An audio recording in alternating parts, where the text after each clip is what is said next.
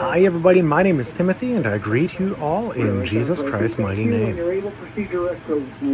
If you get something out of this video, please comment, like, and subscribe.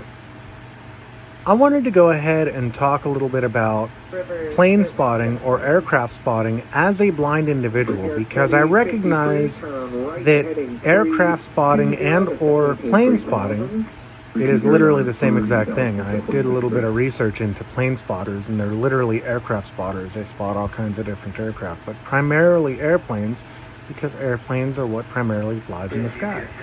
So, whether you call yourself a plane spotter or an aircraft spotter, you are one and the same. But I wanted to cover this from the perspective of a blind person, because every plane spotter or aircraft spotter that I'm aware of can see. Okay? It very well may be, now I'm not saying that this is the case, but it very well may be that I am the only blind plane/aircraft spotter that is out there.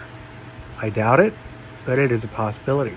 So, I use my iPhone to record the audio of the aircraft. Since I can't see, there's no point in recording or trying to record, in any case, video and or taking and or trying to take pictures of aircraft that are flying high in the sky, especially since I'm living in between airports.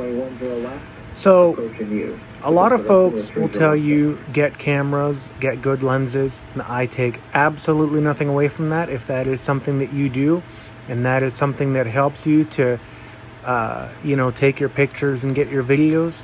Well, may God bless your efforts. But for me, as somebody who is totally blind, that doesn't make sense. And so what I do is I only care about the audio.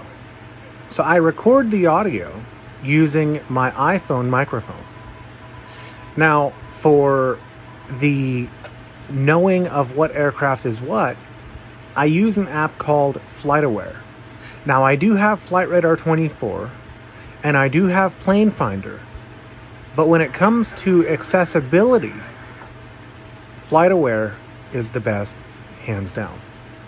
So in short, all I'm doing is recording audio on my phone, tracking the aircraft via FlightAware, and then for the communication side of things, because I love to hear what is going on with the pilots around me as well, I utilize something called the Rexon RHP 530.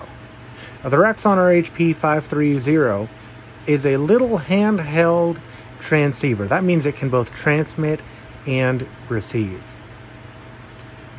So with all that in mind, I wanted to show you all my gear in action, and you'll hear it on this Cessna. Enjoy. I believe there's an aircraft coming here. Yep, I hear it.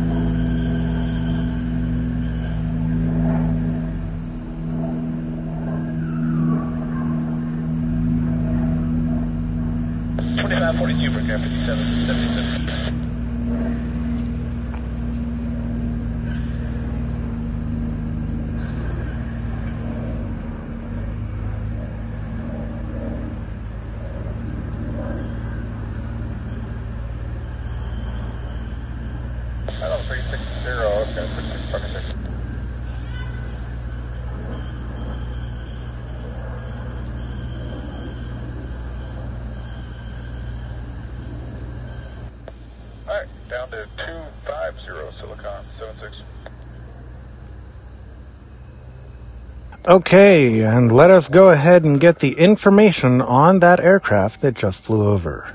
N3462 Cessna 177.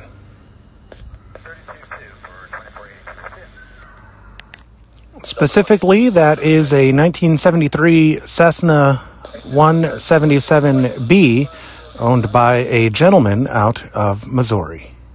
It was a little Cessna Cardinal there, and looks like it may have come from, at least this looks like as to where it may have originated from there when we tracked it there, was that it came from Indiana County Airport, so that would have been KIDI, Jimmy Stewart. And it came over our location at about 7 o'clock in the evening here on this beautiful Friday evening. And that'll wrap up our time aircraft spotting. If you like this video, please comment, like, and subscribe. Thanks, and we'll see you in the next video.